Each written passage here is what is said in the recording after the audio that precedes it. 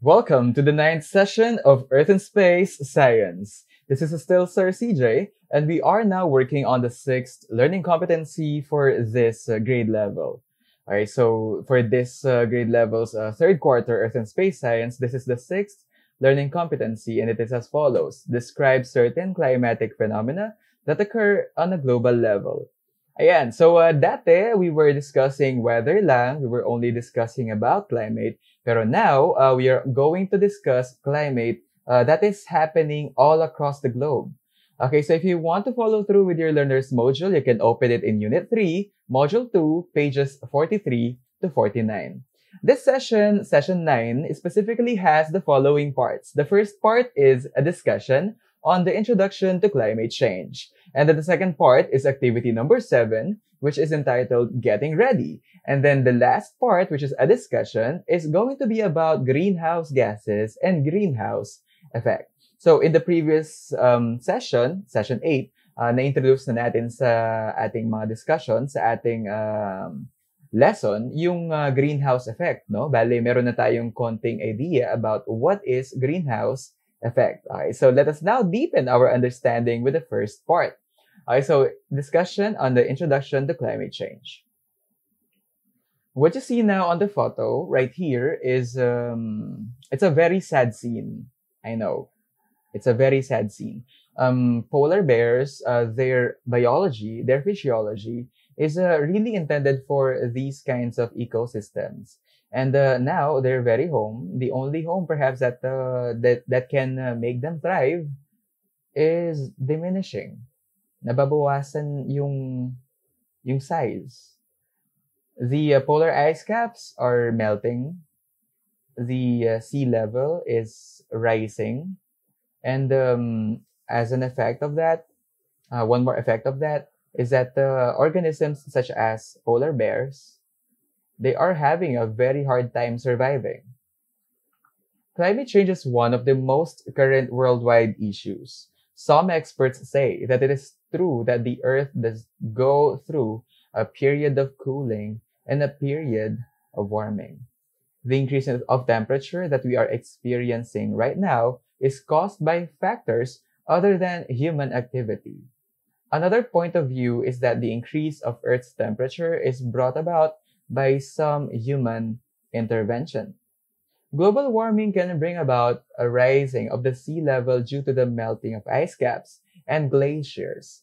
We may experience severe weather disturbances such as much stronger typhoons and heavier rainfalls because of global warming. Some parts of the world may also experience the so-called El Nino or La Nina, especially those that are living in the Pacific or near the Pacific. And most of all, it can cause the extinction of some fauna and some flora. So let us interpret this. Okay, let us interpret what this slide is trying to tell us.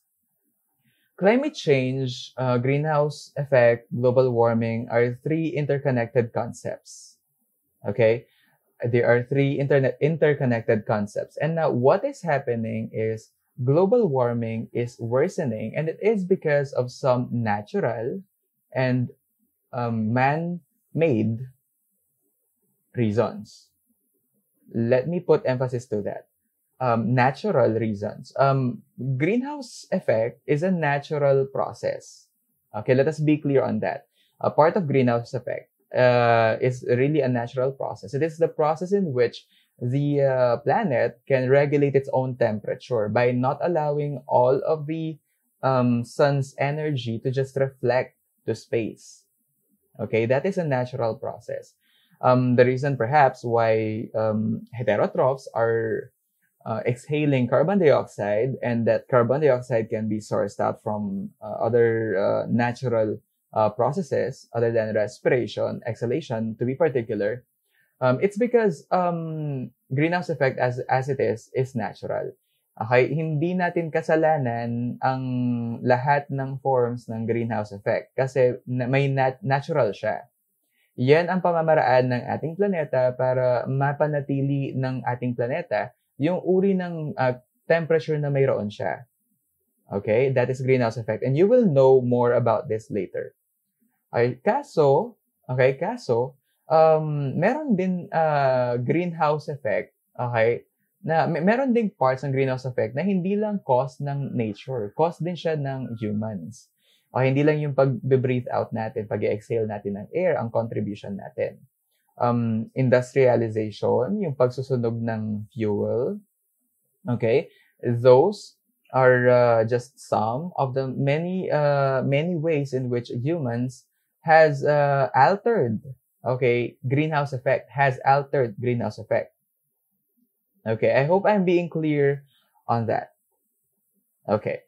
So greenhouse effect is a natural process, and it's also a man-made, man-inflicted process. It's just that the irresponsible, some degree of irresponsibility from among humans has made greenhouse effect a bad thing because it is trapping more heat, okay, than what it's supposed to trap. And because of that, nagkakaroon ng global warming.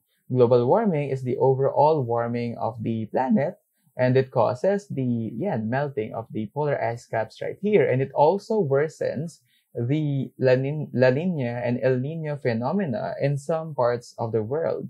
Ang El Nino at La Nina are natural processes. They are brought by the winds, the current of the winds.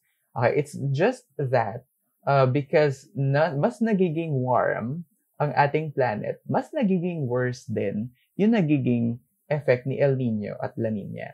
So that is the interpretation of this quick introduction.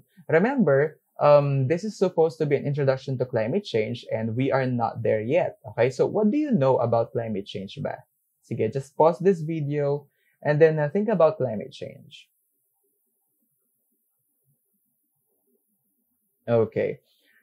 Climate change, as you know it, parang hawig siya ng global warming, di ba? Actually, let us be technical, ha? Climate change is different from global warming. Climate change refers to the overall change, okay, across the globe in terms of their climate patterns. Yung mga parts ng world na mayroong snow, before, hindi naman ganun katitindi yung mga snow nila, okay, ngayon, sobrang tindi na.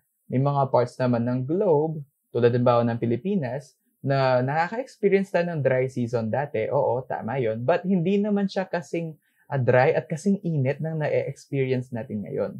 Yung klima natin, nagbago na.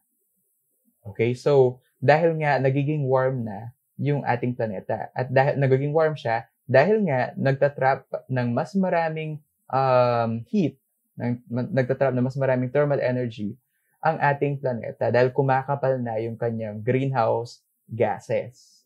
Dahil din yon, yung kapagkapal naman ng greenhouse gases ay dahil na rin doon sa irresponsible na pag-burn natin ng fuel, yung dependence natin sa fuel. Tanungin nga kita, nag-burn ka na ba ng fuel?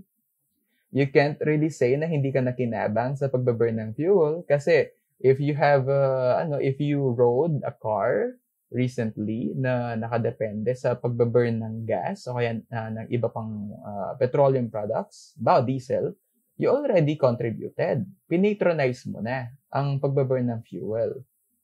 Okay, ang ating electricity too. Okay, ang major source ng electricity natin is burning of coal, which in turn is going to release greenhouse gases.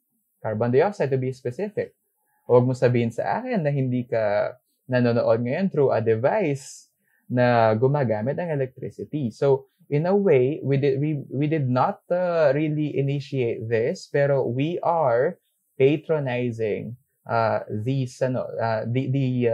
products of these technologies that are actually worsening climate change.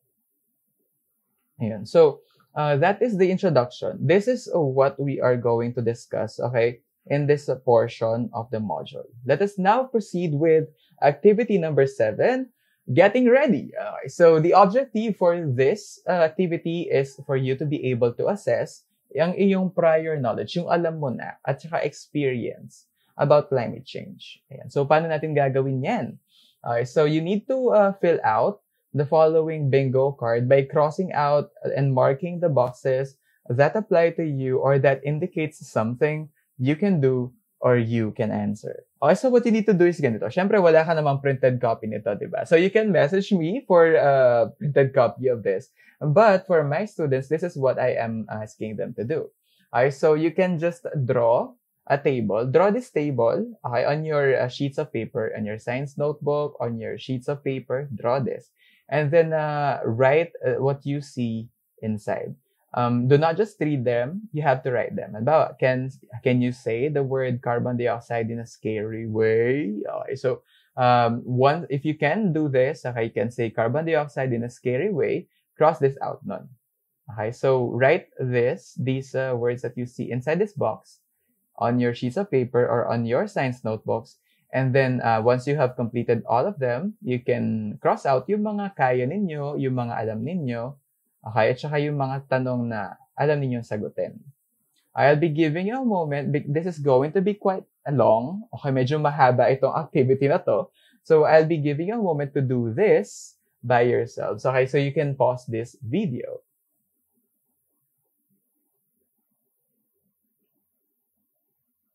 Okay, if you are back, that means you have completed. You have completed the bingo. Alright, so I hope that you take a look back at the many things that you crossed out. And then I hope that while you were going through each item, while you were going through each box, you were getting more ideas. Okay, more ideas about climate change, more ideas about carbon dioxide.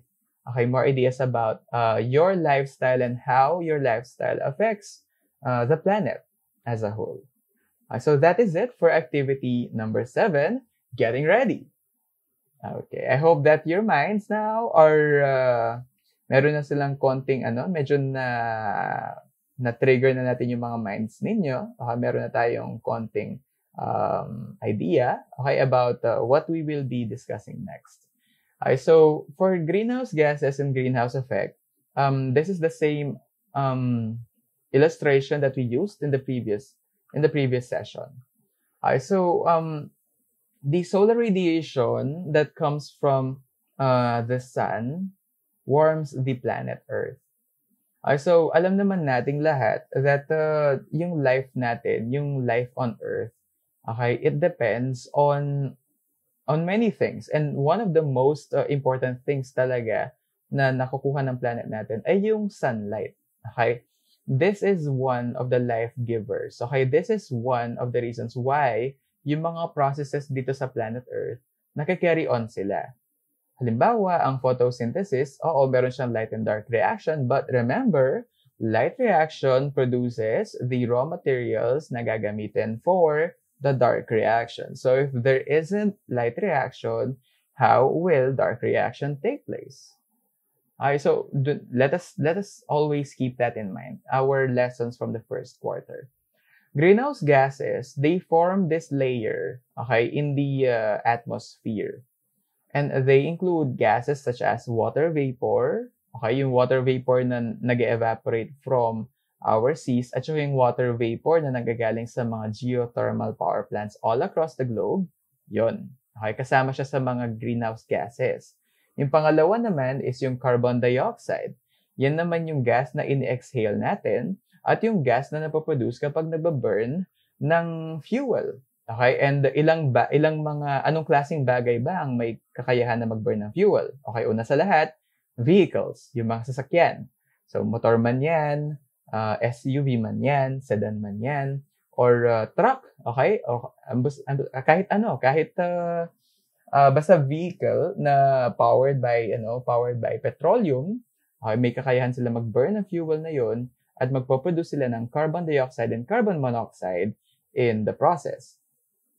Okay, also burning of coal, yung major source natin ng electrical energy.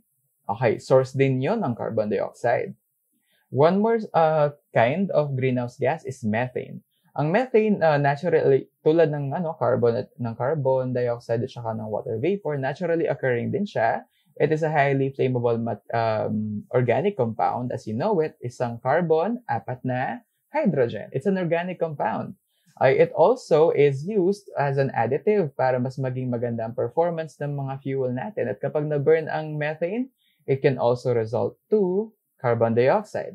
And then nitrous oxide, which is made up of nitrogen as well as oxygen, and they are deposited into the atmosphere.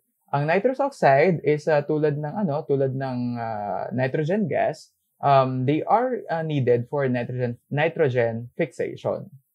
Alright, so these are natural. At the same time, they can also be produced artificially. Ang layer ng greenhouse gases dito sa ating atmosphere, it serves as as blanket. Okay, so kapag tinamaan tayo ng sunlight, ang energy matatransfer from the sun towards the planet. At gagamitin yun ng planet natin para sa mga processes niya. Pero bago pa man siya nakaabot ng planet natin, na-filter out na yung ibang mga hindi talaga, yung mga ibang mga rays tulad ng matinding UV rays, yung ibang UV rays na filter out na. Okay, so nare-regulate ng planeta natin yung kanyang temperatura because of this blanket of greenhouse gases. Okay, so kapag halimbawa wala ang greenhouse gases layer dito, magbabalik lang lahat ng mga energy. Okay, yung lahat ng energy na na-receive ng planet, magbabalik lang sila sa space. Okay, ang magiging temperature natin is around 0 degree Fahrenheit. Mag-freeze tayo.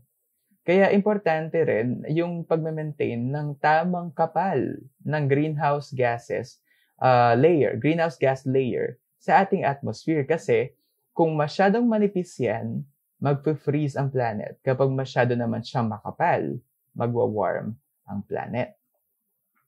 Okay, so yun na nga yung next point natin. Kapag masyadong makapal, when there is an increase in the overall amount of greenhouse gases in the atmosphere, magiging abnormal yung increase ng ating temperatura. And that is going to lead to global warming. Yung mga areas na nasa mga temperate regions at saka yung tropical regions, ay yung mga temperate regions lang pala, because they have winters, they will have shorter winters. Yung mga nasa tropical regions naman, they will have longer and drier summers. Napaka-prone ng Pilipinas sa drought, no? Lalo na ngayon dahil nga sa climate change. And then glaciers that cover land will melt sa mga polar regions. They will, yung mga glaciers nila, yung mga polar ice caps, they will melt, which will result to the rise of sea levels, and which is also going to result to the destruction of the habitat of polar organisms. Ayun. So that is it for this part of this session, the discussion about greenhouse gases and greenhouse effect. Ngayon, I hope mas malinaw na sa'yo, no? Kung ano yung ibig nating sabihin by greenhouse gases. Sila yung gas mismo. Yung greenhouse effect naman, yun yung mechanism, okay? Yun yung pagtatrap ng heat, okay? Ng greenhouse gas layers sa ating atmosphere. Sa ating planet. Bakit niya ginagawa yun? Para ma-regulate niya yung temperature ng planet. Para ma-regulate ng planeta natin yung sarili niyang temperature. Ano ulit mangyayari kapag walang layer of greenhouse gases? Anong mangyayari? Okay, I hope tama yung sagot mo. Okay, so that is it for the session 9 of Earth and Space Science. We were able to discuss to have an introduction to climate change. We were able to finish activity number 7, getting ready. And then we were able to finish a discussion on greenhouse gases and greenhouse effect. We are still working on the 6th learning competency, which is describe certain climatic phenomena that occur on a global level. So this has been Sir CJ, and I hope that I will be able to see you in the next video of this session.